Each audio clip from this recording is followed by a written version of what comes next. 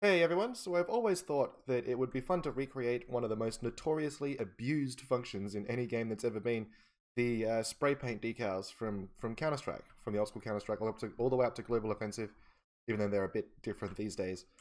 And I'd always been meaning to make it in Unreal Engine and never really sat down and did it. So today we're going to figure it out. I put together another care package for you guys, yeah, including a nice little spray paint sound. So if you'd like to download the files and follow along, there is a link down in the description. But to get started, all we need to do is set up our decal. So we'll just make a new material. I'm just going to call this spray mat. And we'll open it up and drop in our texture. Now decals are basically just, or decal, they're just a material that just exists in the world and puts an image up against other surfaces, like blood splatter, bullet holes, that kind of thing. But to get them set up, just get your main node here and change the material domain to a deferred decal. We'll also need to set the blend mode to translucent. And where it says decal blend mode, we want to come down here and set it to debuffer translucent color. This is so that it appears, so that it shows properly on in like shadows and reacts to lighting in a correct way. And then all we need to do is plug in base color and opacity. And our decal will work fine. Alright, hit save and we'll check it out in the editor. So all you need to do is just click, drag it into the scene, and you can see already that it appears quite nicely just on the ground. But there are problems. So if it's on a weird angle, it's not gonna read properly, and also it's got depth. So if we do things like, well, let's have a look at it over on the staircase, just so we can see. Yeah, so it's got thickness, and this will interact with our player models, and it's not good. So we're gonna fix that in our blueprint. So for now, just delete this, and we will move on. So the key to making this work is in line tracing. It's just a simple technique in the engine that you use to sort of cast a point from one location to another, and then do things where it hits and the things that it interacts. So I'm here with the first person template character. I've just hidden the gun and the projectiles. So let's just find the blueprint and open it up. Okay, here we are. I'm just going to use a straight up key input, but if you'd like to set an actual input in your project settings, it should work just as well. We'll find the key. Where is our key?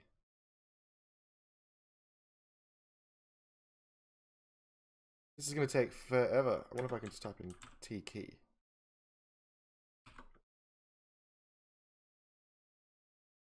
There we go. T key. Alright. So from our T key, very simple, we're just going to drag off from here and type in line trace and find line trace by channel. It's a node that looks like this. And it's going to feed in a start and an end point, which we will find by using the camera. So just drag the camera in so we get that. We need to get the world location, and we need to get the forward vector. So the world location obviously is where it is in the actual scene, and the forward vector is the direction that it's pointing, the forward direction of that camera. So we're just going to take the world location, and this is going to be our start point, our start vector. And we're going to need to take we'll take our forward vector, and we'll multiply it by a float. This float is going to be the distance that the ray travels. For the sake of this, I'll set to 1500, fairly large value. You might want yours to be a bit closer, but that's the number that you pick if that's what you want to change.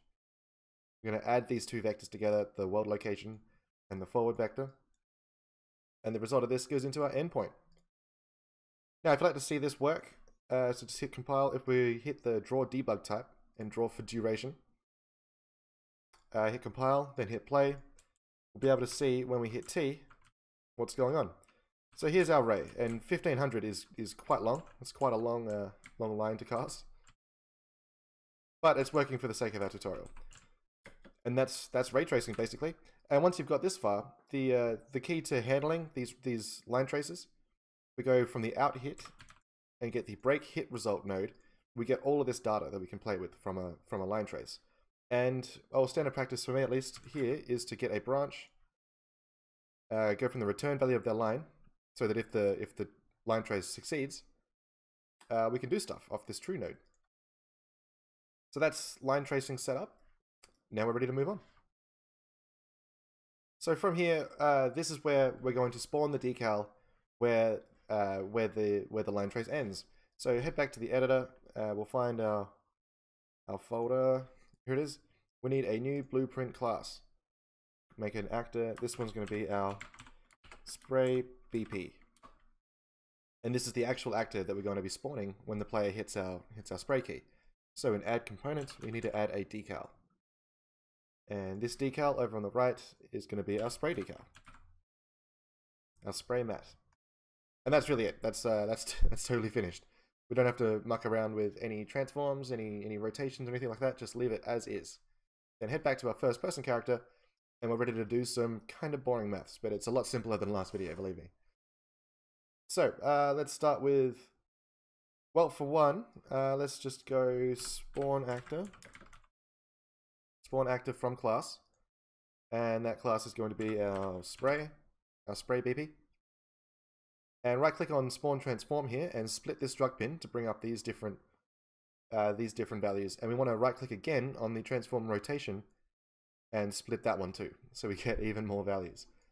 So from the impact point here, this will be the location of our spray, and the rotation is going to be set by the camera again. So if we'll just get the camera, duplicate that. We'll need the forward vector,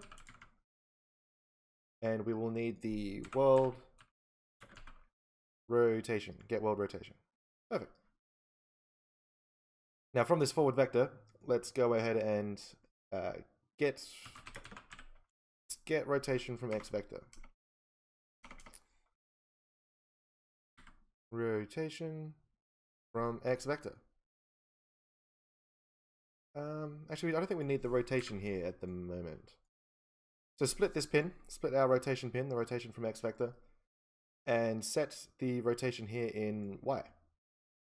And that should be all. Let's see how it works just now. So hit T. Yeah, so we got some problems with the transforms, and it's also a little big. So we can fix that up. There's going to be a different rotation value for if it's up on a wall or down on a floor, just because of the way that, you know, just for realism's sake, basically. We want things to be upright no matter which way we face them, but on a wall, we always want them to be upright and straight. So, oh, you know what? We will use the rotation here. So get world rotation from the camera, and in fact, let's duplicate our spawn actor. Set in some transform values too. So let's set its flatness to 0.05. Even lower, 0.01. And its Y value to 0.5. And its Z value to minus 0.5. So I've gone ahead and done this already. So these are just the values that make everything work right. So if you don't believe me, just set these to default. See how it looks. It's entirely up to you. And we'll copy these values for the bottom one. 0.01. 0.5 and Z, not minus, but just 0.5. Now we need to let the material know, or the blueprint know, when it's up on a wall and when it's not. So we'll come out of this branch with another branch, which so we're just going to find basically the Z value, the orientation of the decal once it's on the ground. So from this impact point once more, let's get an equal, a vector equal, and just set 1 in the Z value. This float you don't really have to worry about, it's just for errors and for margin of error. So drag that to the condition. Give myself a little bit more space here. And then we'll sort out our rotations. So from this world rotation here, let's split this guy. We don't need all of these values. And we'll float plus float, add 90. And plug this into the X roll over here. And I think, yeah, so we'll put some harder values here. Minus 90 and 90. So this is when it's up on a wall, and this bottom one will be when it's on the ground. Make sure everything's hooked up. The location is the impact point, like before. And we're going to need to we'll take our impact normal, get rotation from X vector, split this. We'll just use the Y value as the Y value, because that should return the direction of the camera. And we'll add 180 here so that it's not showing up backwards when it's on the ground, so that it's rotated in the right way. And that really should be all of our maths. So I hope that made sense to everybody. It's really rather simple. We're just finding values and adjusting rotation based on the result of this branch, which is whether or not the decal is on the ground or on a wall. So hit save and compile, and we'll see how it works. So we're still on an angle on the ground, but on the wall, it's working perfectly. So we'll just adjust our final value. Okay, so the reason it's not working is because of this node. We need to come from the impact normal, not the impact point. So with all of this set up and our values put in, let's see how it works in the world. Perfectly on the ground, so it's being put down whatever direction we're facing, whatever direction the camera's facing on the ground, and on the wall, it's always upright. Alright, mission accomplished. But we can add a bit more style to it, a bit more sort of flavor. That's the point of the sound effect. So hit escape, and we'll also come back here to our line trace node, and we'll turn off our debug because we don't need to see that red line anymore. We know that it works. And let's head back to our spray blueprint and come over here to the event graph. So we're working with the begin play node, and just come straight out of begin play with a play sound at location. And that location is going to be this actor. So we'll get actor location, plug that in. The sound is going to be our spray sound. And then we need to go back to our material because we're going to be controlling the opacity as well. We want it to sort of fade in that very Counter-Strike way. So come back to our material, come from opacity into a multiplier, plug that into opacity, and make a new scalar, this one called opacity, and plug that in. And we do want it to default at 0. So save the material.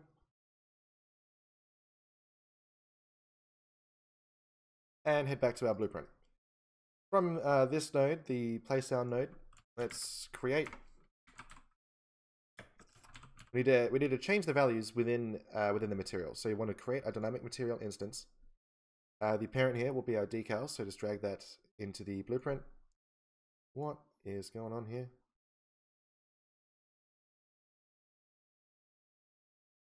Oh, yeah, that's the wrong node. So from the decal, create dynamic material instance. There we go. Because it needs to be set in the actual node. So select that up. And now we're going to make ourselves a very simple timeline, which is just a tool that we use to manipulate values without even needing to use the tick and boring repetitive calculations.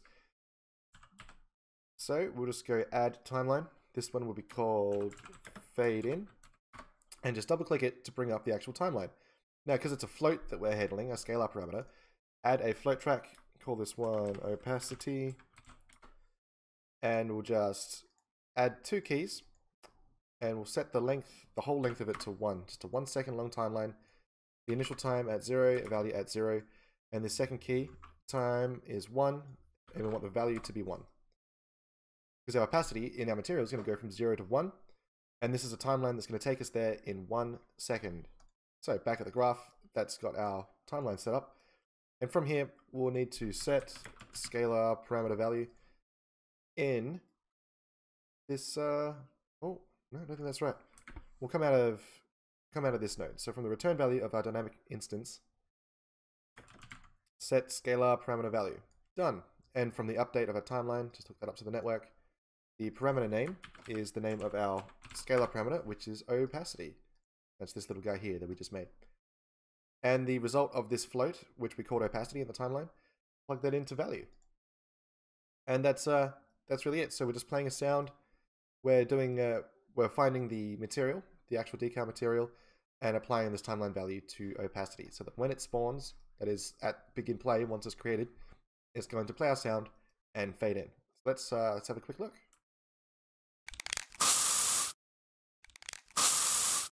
Perfect. Alright, we are nearly done. The last thing to do is just a little tiny bit of spam protection. So head back to our first person character, and over on the left here we'll make a new variable. We'll call this one can spray. I'm going to leave it as a boolean. And over here at T, we also want it to be defaulted to true. We want the player to be able to spray straight away. So we'll get our boolean. Oh, that's the wrong one. Hold B and click for a branch. These keyboard shortcuts are very, very handy. And then, so we'll check the can spray value.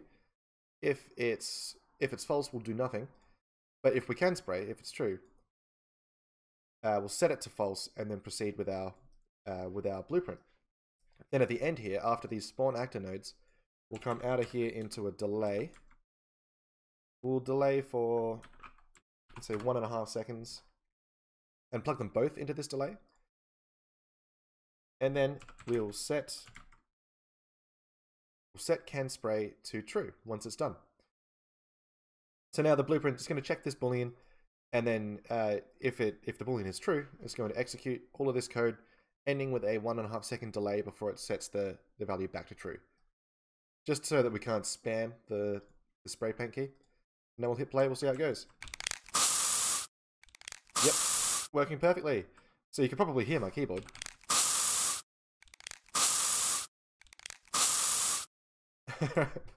So it's not spamming the image, and it's not so there's just no spamming, really.